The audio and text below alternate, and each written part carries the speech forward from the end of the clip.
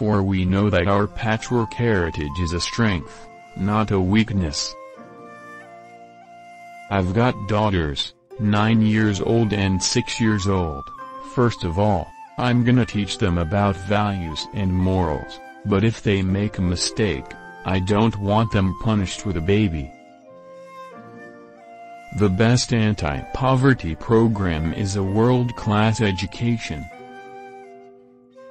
The emotions between the races could never be pure, even love was tarnished by the desire to find in the other some element that was missing in ourselves.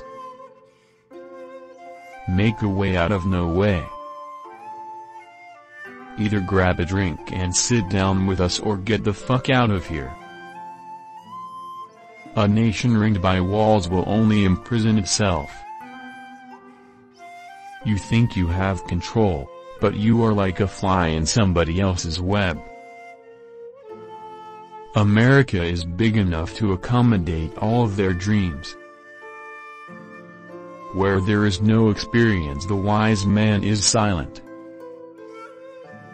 Most people, wherever they're from, whatever they look like, are looking for the same thing. There's nobody to guide through the process of becoming a man, to explain to them the meaning of manhood. And that's a recipe for disaster. If the people cannot trust their government to do the job for which it exists, to protect them and to promote their common welfare, all else is lost. Better to be strong. If you can't be strong, be clever and make peace with someone who's strong, but always better to be strong yourself. Reading is important. If you know how to read, then the whole world opens up to you. The success of our economy has always depended not just on the size of our gross domestic product, but on the reach of our prosperity.